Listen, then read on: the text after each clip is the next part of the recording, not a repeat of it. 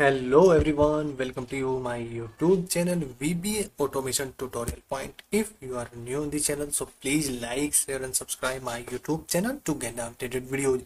So guys, in this video we will learn or we will talk about how to get the data after removing blank rows from the table using summarize function or using DAX function, right? So how to, in the short, how to remove the blank rows from the table, right? So I'm go to the Power BI. So here in the Power BI I have a table that contains a 4 column.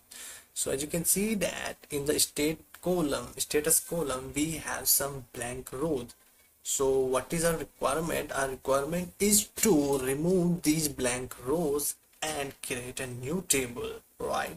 So I'm going to create a new table here. Click on the new table with the help of summarize function where we will remove blank rows, right? So I'm using a summarize function. In the summarize function I have a parameter that is table, so I just pass the table name here, and the second parameter I have group by column name, so I just pass the column name that is name, and also pass the second column that is score, not a score. I simply pass the location and also pass the status, and here I created a new column that is called count, where I'll get the sum of the score corresponding to the employee name and location.